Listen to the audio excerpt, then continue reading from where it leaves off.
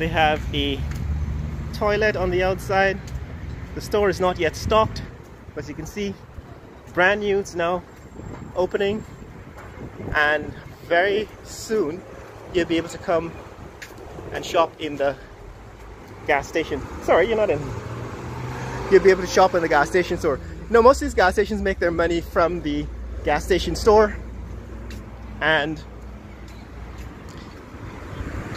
so when you stop to buy the conveniences, the gas station conveniences, that's how they make their profits. Usually something like a 50% markup or 75% markup on the items. But the gas, they only make pennies on the gallon. That's what's happening here, guys. Mandela Avenue, developments, Georgetown, Guyana.